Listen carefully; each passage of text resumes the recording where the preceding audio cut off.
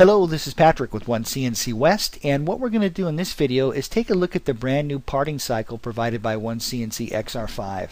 Now all I'm doing here is just creating a solid representation of the part. That looks good. And I have our parting line right back here. Alright, so to get to the new parting cycle, we're going to head over to the main toolbar, and from the CAM category we'll select Lathe Toolpaths. And from there you can see the brand new parting cycle. It's right here. I'm going to grab that by left clicking. And the first thing that OneCNC asks us is to select the part line. And notice how that highlights. That looks great. We can grab it anywhere we want. I'm going to grab it right there. That looks good. I already have a tool selected and I'm not too worried about speeds and feeds right now. And our clearances look great. Alright, so here's our brand new parting dialog box. First thing, notice that we can perform a standard part off or we can use pecking if we'd like. Alright, so standard is just going to take the parting tool, go all the way, cut it off. Pecking is going to perform the part off using peck amounts. I'm going to go with standard. You can specify an optional clearance value if you'd like. The entry amount and overcut amount, that's really just how far above this line we want to start feeding down and how far past the bottom of the line we want to start feeding. So entry is up here above and the overcut amount is past the very bottom of that. So all that looks good. Also note too that you have the ability to cut on the left side of the stock, on the middle, or the right side. Okay, so if I pick left, and let's say this is the line I selected right here. If I pick left, my tool is going to be on the left hand side. If I pick middle, the middle of the tool is going to drive down the geometry. If I pick right, the tool is going to be on the right hand side. Let's just go with left and we'll click finish on there. And so there we go, there's our part off. Alright, now let's quickly go in here and edit this. We're going to edit the operation.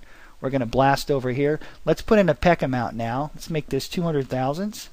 That looks good. And the peck retract amount, I'm going to have it 50 thousandths. Now let's preview this. We'll preview toolpath. Let's change our view here. Let's go with, how about a plain view? Alright, and if I slow this down even more, you can see the actual pecking taking place. Let's rewind that. So here you go. There's the peck and there's the 50 thousandths retract as we go down. Now one of the most powerful things about this new operation or new cycle is the fact that we can perform a finish pass. This is great. Let me demonstrate this. We're going to go back to a plain view here. Alright, now notice up here at the top I have no chamfer, I have no fillet. But if we head over here to our parting operation, let's edit that. We're going to head right over here. You can see there's an option down here called finish settings. If we select perform a finish pass, we can perform a finish pass to take off some extra material that we've left behind. Notice that the style can be standard, chamfer, or radius. Alright, I'm going to go with a chamfer. Okay, so the chamfer width, I'm going to make this big so we can just see it. I'm going to put in, how about 400 thousandths for that. Leave for finish, I'm going to say 0, and the cutoff amount, I'm going to say 200 thousandths. Okay, so this is what the cutoff amount is right here. So here's what the tool is going to do. It's going to feed down to the cutoff amount. It's going to come back up. It's going to cut the chamfer, and then it's going to go past the cutoff amount all the way down past center line based upon whatever we have here at the overcut amount. So I'm going to say finish on that. Let's go ahead and preview this. Preview toolpaths. So here we go. This is it looks like I'm still pecking, but that's okay. We'll speed it up a little bit. So we're not going to go to center line. Remember, we're going to leave a cutoff amount of about 200 thousandths. So that's going to be right about here. Tool's going to come back up now. And now we're going to perform the chamfer. So the tool's going to head back. There we go. Here's our chamfer.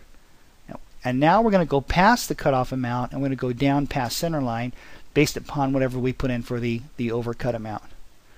And there we go. So within XR5 there's a great new cycle called the parting cycle. Very, very powerful. Thank you so much for watching, and I look forward to seeing you in the next video.